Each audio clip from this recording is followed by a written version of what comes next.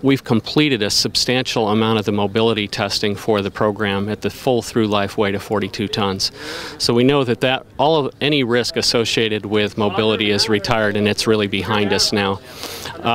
Also, since then, we've conducted a significant amount of survivability testing.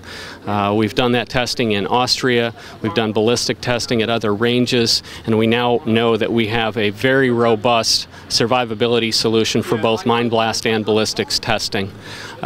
This first pre-production prototype of the Scout Specialist Vehicle program really represents a major step forward for us in moving closer to the ultimate goal of equipping the British Army with the next generation of armored fighting vehicles.